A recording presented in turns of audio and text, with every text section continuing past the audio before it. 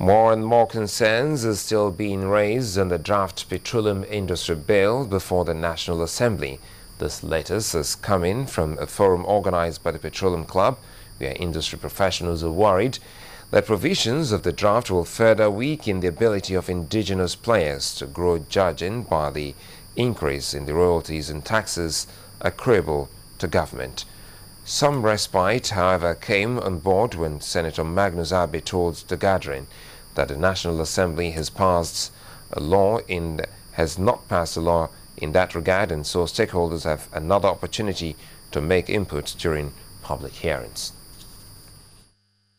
Upon resumption from a 2-month break, top on the expectation list of Nigerians is to see the 7th Assembly pass the Petroleum Industry Bill into law.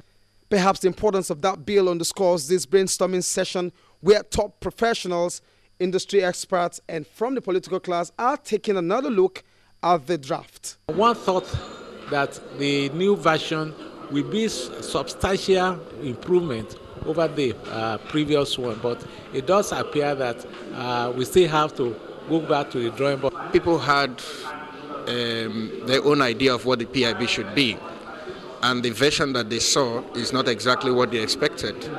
But what is our own responsibility in the National Assembly is as much as possible to make sure that the interests of the Nigerian people are protected in this process, and that the interests of all stakeholders are taken into consideration. I worry about the compromise that will come out of the National Assembly, with all due respect to them, because at this stage, where the industry and the government agencies like NNPC can close their gap, and these are the two institutions that understand the language they speak, that is the industry and NNPC.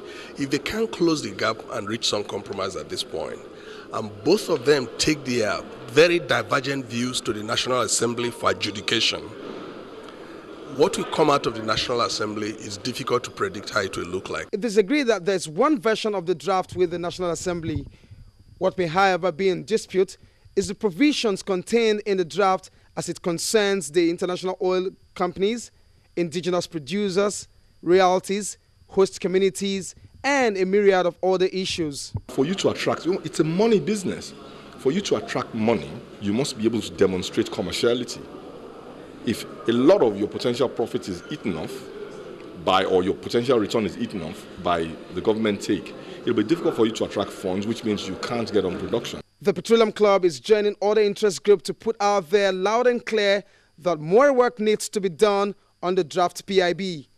Over and above the concerns being raised is the need for all parties to shift ground and close up the gaps so we don't have another year go by, Petroleum Industry Bill being passed into law. Olu Phillips, Channels Television News.